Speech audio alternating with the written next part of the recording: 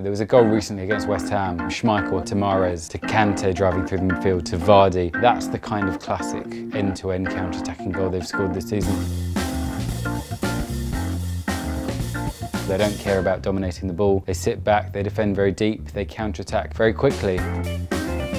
They've made the most tackles and the most interceptions in the Premier League this year. The star in this regard has been Kante. He has made the most tackles and the most interceptions in the Premier League. They also play very narrow and essentially funnel attacks down the flanks. They stay very deep, very compact. They have Okazaki. He closes down the opposition holding midfielders, which means that Kante and Drinkwater can remain very tight to the centre-backs.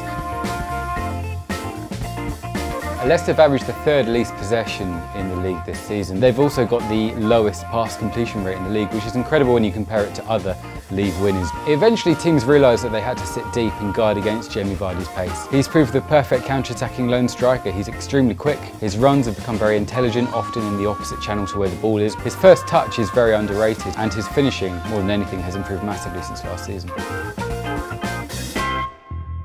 They had a default game plan at the start of the season, but they've been tested, they've been forced to change their strategy, and the set pieces have proved crucial. Mainly from their two centre-backs, Wes Morgan and Robert Huth.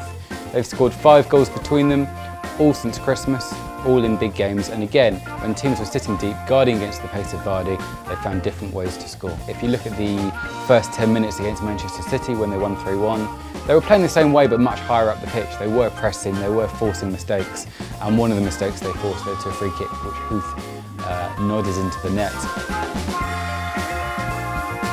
Riyad Mahrez took over as Leicester's most important player. He's also very quick and very good on the counter-attack, but he's got more to his game than Vardy. He can dribble, he's got creativity, he commits defenders and creates space for others. And it's notable that when Vardy's scoring slowed down in the spring, Mahrez really stepped up. He scored that brilliant goal away at Manchester City, which I think was the moment a lot of us felt that, hang on, Leicester are actually maybe going to do this.